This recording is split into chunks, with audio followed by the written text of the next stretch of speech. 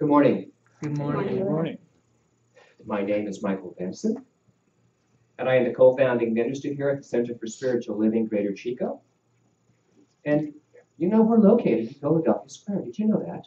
That's where you are this morning, right here in North Chico. We are a Science of Mind center teaching universal principles. Those principles are gleaned from many of the world religions. We've taken a common thread through all of them, and we present them to you every Sunday in a lesson. And we also do that in our classes. So those of you who have taken class, I salute you. You know a little bit more about who you are, and that's good. Those who haven't taken the class yet, well, when you're called, you'll know. You'll know. I resisted for many years taking a class. Don't know why. Thought it was foolish. I knew about myself. What more is there to know? Whew, boy, every day there's more to know. So I'm pleased you're with us this morning, and as we share Sunday celebration, I want to remind you that we do have a 10 o'clock meditation. It was lovely this morning. How many were? Several of you were here this morning. Yes. If you can come, it's a wonderful way to breathe. Breathe. Starts promptly at 10.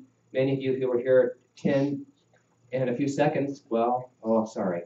But the door, what are those called? The sergeant at arms, pretty insistent about, starting on time. So come early, enjoy the company, and enjoy meditation.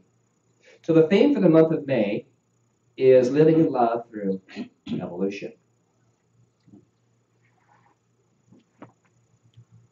When I was a kid, evolution was something that happened at the end of life, the end of this human life. Because we just lived and played, did what we did, and then we died and we evolved to something else. Well, in this teaching of Science of Mind is defined as evolution is the time and process through which an idea unfolds to a higher state of manifestation. And since ideas are divine realizations, evolution will go on forever. Well, that still kind of sounds like, something after we die. But what I know, my friends, that it's every single moment. It's every moment of our life. It's a process that we're always involved in. And it's a continuum of itself. We can't get out of evolution. Let that sit for a second. But what I believe to know about this moment-to-moment evolutionary process is that it's a constant flow of a divine energy and the intelligence of God, of Spirit, that must express through us. And so to not evolve, to say, I'm not going to evolve, is to stop our growth, to stop our intelligence from moving us forward to something that we couldn't have imagined. It's happened for me a lot in life. Evolution is what I call the breath of life that's breathed into us in the beginning. It's called you. And now in the middle of your life, you are sustained by this life force, this in and out force of life, this breath, this energy. And at the end, this life force or divine energy of life returns to itself. So it's a reciprocal continuum evolutionary process that I find very comforting. I always wondered, we come into this life, and as a child, we're animated. This wiggly thing, this little parasite, and cut the cord, and still we need to be taken care of. We need to, nurse and whatever we do, and all that stuff be taken care of. And we go through life and we take care of ourselves, and then we kind of make us return to that state. And that's how I viewed Karen at the last 4 or 5 weeks of her human life here. I viewed her as a child, as a baby. And you know what? It was beautiful. It was beautiful when you can see life as an opportunity to express and feel, and in her case, receive love. Because many times in my life, I thought, isn't that terrible? Well, on the human level, I wouldn't want that. And yet, I don't know what it's going to be like for me. My evolution, my soul, may require that. And I know if it does, there will be those who will parent me on my way. So thank you, Karen, for keeping me in truth, because it was a real clarity for me.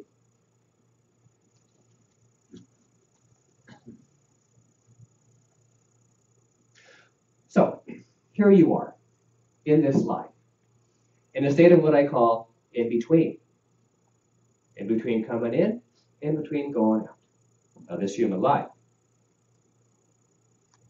What are you breathing into it? What are you taking in to your life that you're aware of or unaware of? What ideas and desires of spirit are you destined to present out of yourself? That's a big question I ask myself. Why am I here? What am I here to do? And how can I best do that? Ralph Waldo Emerson said this: the only person you are destined to become is the person you decide to be.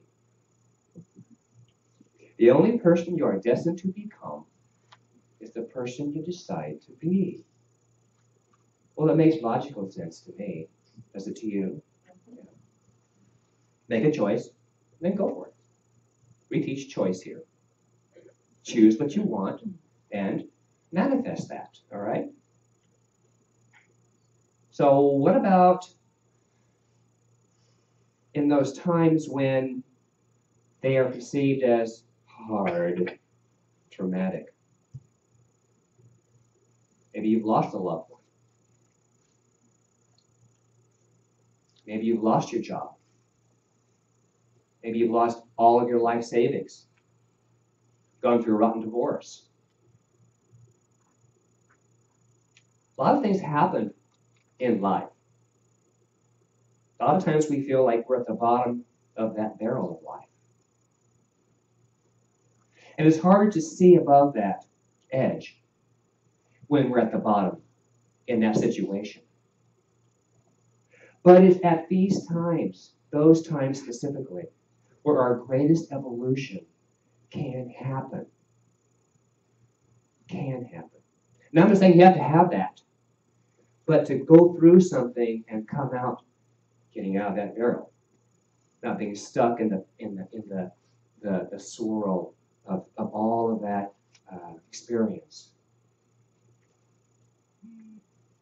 And what I know about those times for myself, after Louis made his transition, I was in that barrel for a while.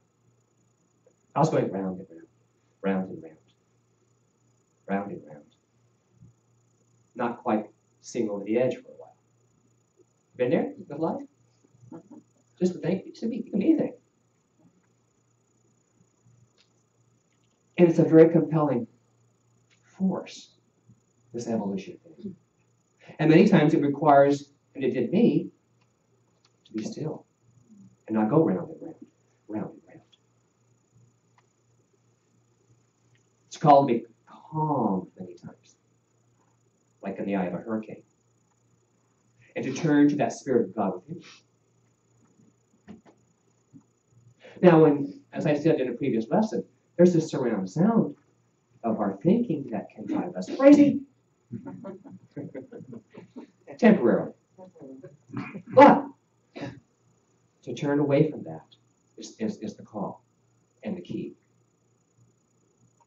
I believe many times if it was not for what happened, you would not be evolved to your greatest.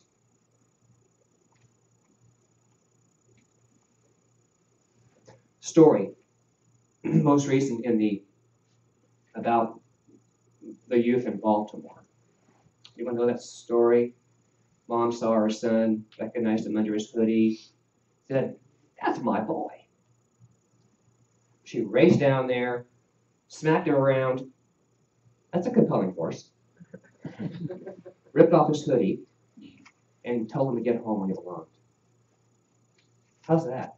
Turning away, come back to home. And out of that, he got a call. He got a call from the person known as the lone survivor.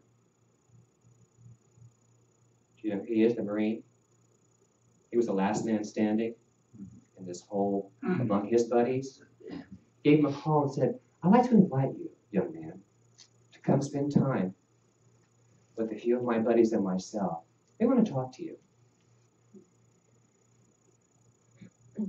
If any of that had not happened to any of those people, this wouldn't have happened. This is their evolution. This lone survivor has become a mentor. And this young boy can make a difference at school at his level, if he should choose to do that. So they've all evolved out of a seeming, oh my God, isn't that terrible, situation. There's good in everything. There's good in everything.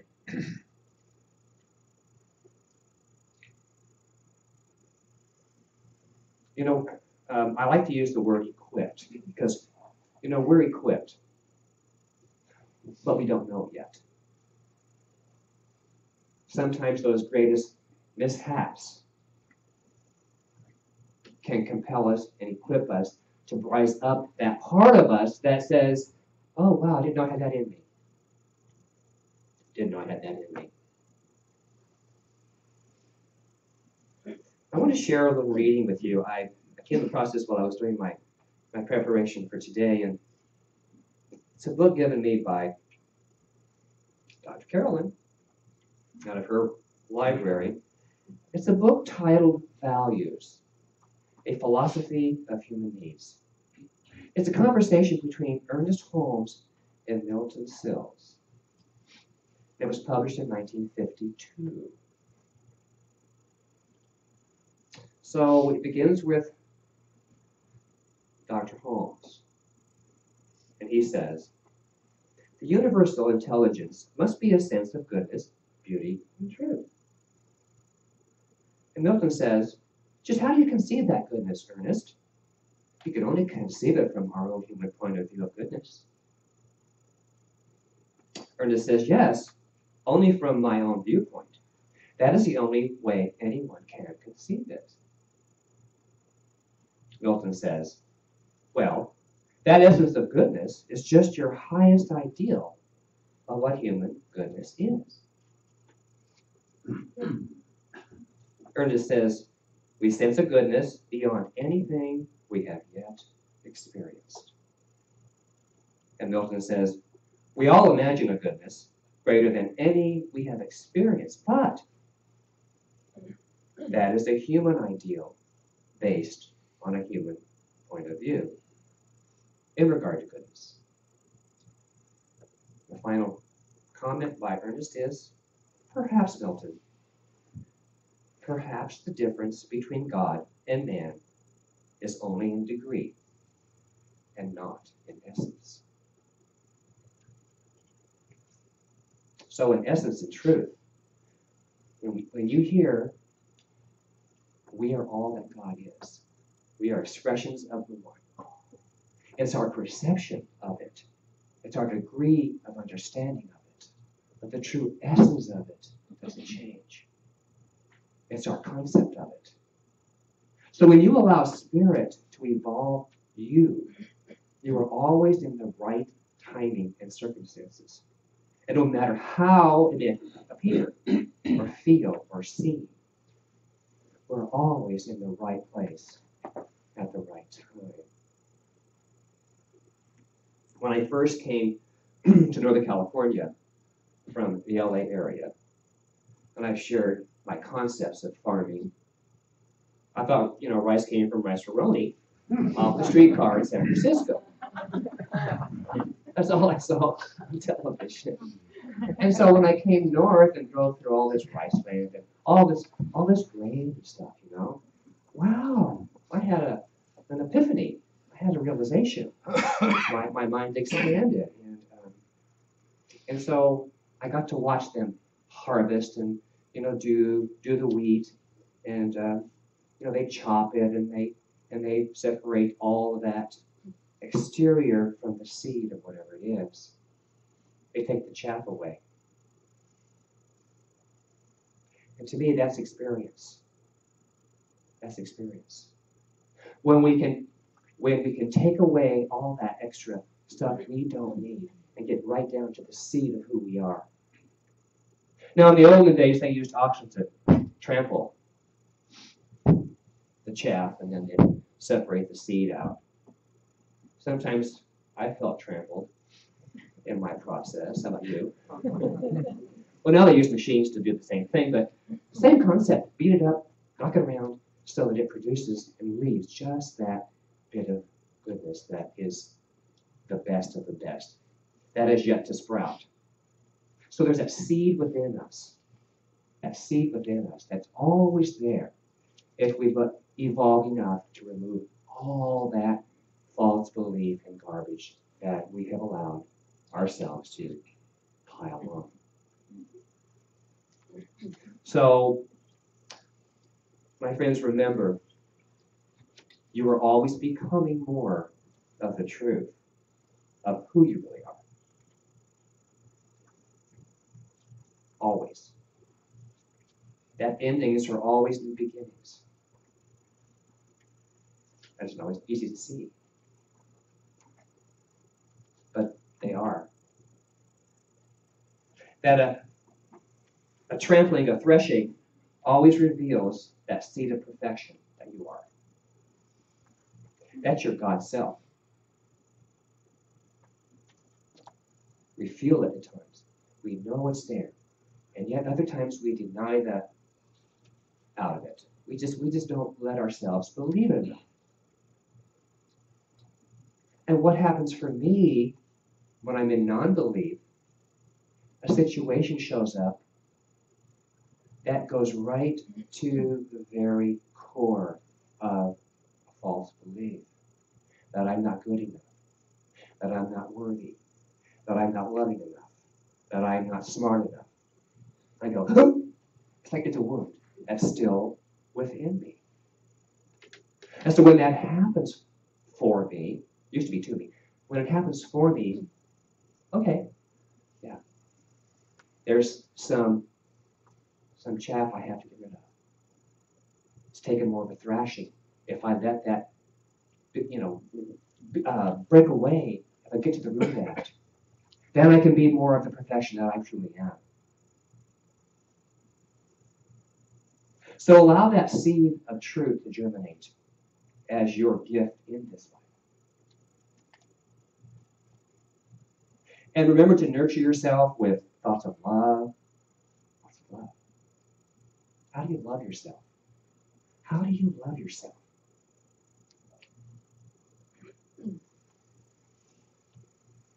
I like to go out on my deck in the morning, early, or like last night. the moon. How many saw the moon last night? Gosh, just to step out of my little box called my home, that I boxed what I think is important inside of. I step out and go, whoa, look at that. There's the beauty. There's the sense of, yeah, that's right. So love yourself enough and know what that means to you and how to do that. And when you do, you'll be standing as tall as you possibly can, as the spiritual magnificence that you are. Because I believe and know you are ever becoming the evermore, which is the truth of who you are. Namaste. So it is.